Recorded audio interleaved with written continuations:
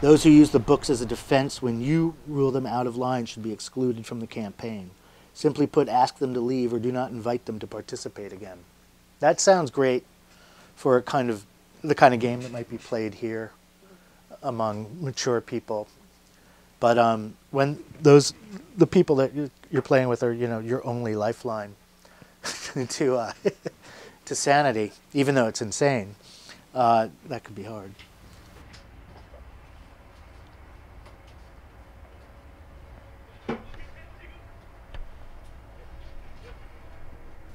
The way I got into it was my father was and is a journalist, and this was around the time when there was a lot of hoo-ha about young minds going crazy with role-playing games. And there was a really horrible movie with Tom Hanks, a television movie, if you ever want to dig up something hilarious, called Mazes and Monsters. But it's about, college kids playing some weird, devilish role-playing game similar to Dungeons and Dragons. I am Pardieu, a holy man.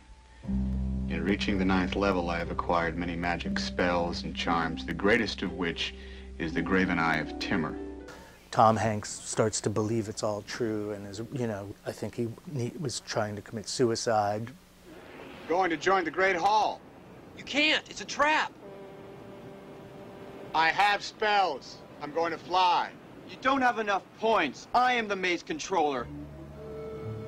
And then there were, a lot of opinion articles and so forth about the danger these games pose. My father was going to write something, and he bought the little beginner's box, and he ended up not writing the article, but I found the box lying around the house and opened it up. And so I think I was first drawn to it because of the possibility that it might make me crazy and put me off the deep end, which I think living in my town in New Jersey I thought of as a good thing. Not the suicide part, of course, but just becoming unhinged by the imagination. You play a certain character, and perhaps the best and the worst comes out of you through that character at times. And we didn't switch around. There was kind of one charismatic guy who ran the whole show. The game can be played on such a kind of majestic level, but he believed that it should reflect the hard realities of life. And so we'd never get past 2nd or 3rd level, and we'd always die a kind of sad, pathetic death in a back alley, one drunken orc beating us on the head or something like that.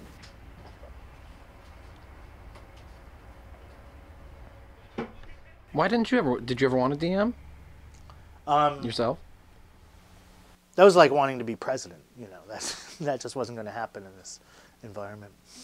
It was just, that was a pipe dream, really.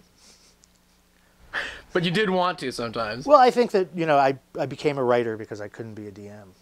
I think that I wanted that control over a world, so I turned to fiction. When you're writing, you're both the dungeon master and one of the players at the same time, and you're kind of creating problems for yourself to solve.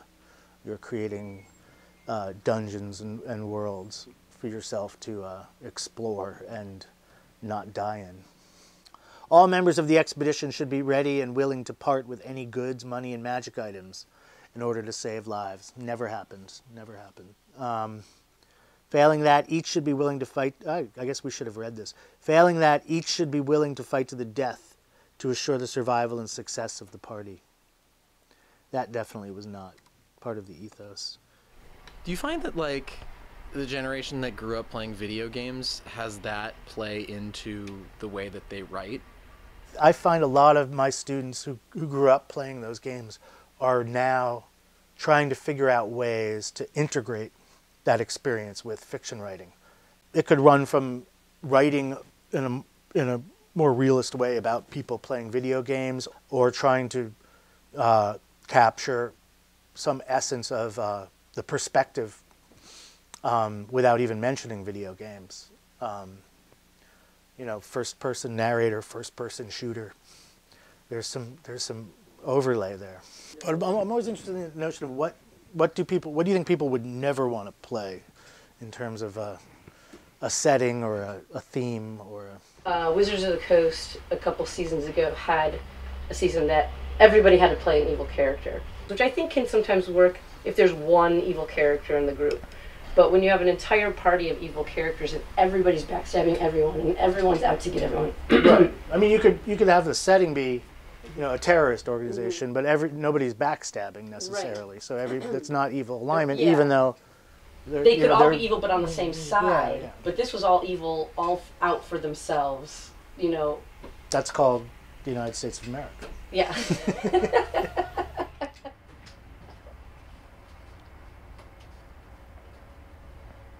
Now, I'm always suspicious of writers who say, "Oh, my characters ran away from me. They just do whatever they want. I just followed them."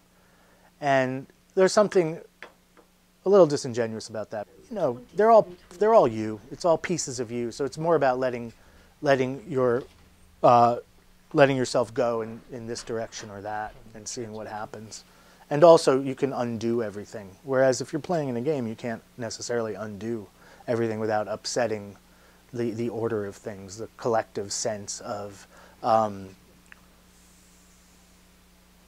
consequence in a game.